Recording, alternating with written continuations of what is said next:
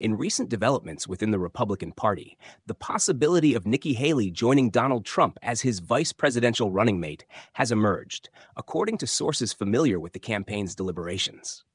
Despite a historically cool relationship stemming from a contentious GOP primary, insiders suggest that strategic considerations might drive a partnership between the two. The former president faces several challenges, including a fundraising gap against President Joe Biden and substantial legal fees.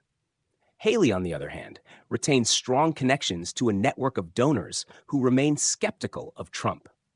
Reuniting with Haley, who served under Trump as the United Nations ambassador, could potentially broaden his appeal, particularly among college-educated Republicans who have continued to support her.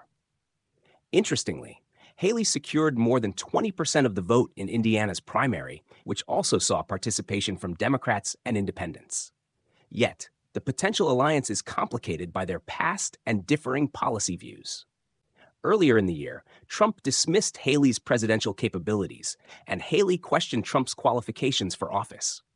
Their policy disagreements are significant, notably on foreign policy, where Haley advocates for increased aid to Ukraine and its inclusion in NATO, a stance Trump does not share.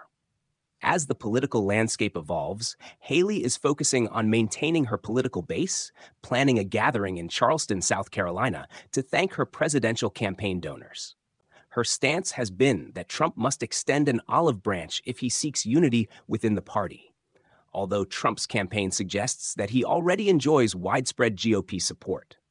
Despite this potential rapprochement, some of Trump's closest allies remain staunchly opposed to Haley joining the ticket. Prominent conservative voices like former Fox News host Tucker Carlson and Donald Trump Jr. have publicly declared their resistance to her candidacy, emphasizing the internal divisions her nomination might exacerbate. As the Republican National Convention approaches, where Trump is expected to announce his running mate, the political dynamics continue to shift. Although Florida Governor Ron DeSantis has explicitly declined any interest in the vice presidency, and Haley herself has sent mixed signals about her willingness, the political calculus continues to evolve. This situation leaves observers and party members alike watching closely as these strategic decisions unfold, shaping the future direction of the Republican Party and its chances in the upcoming presidential race.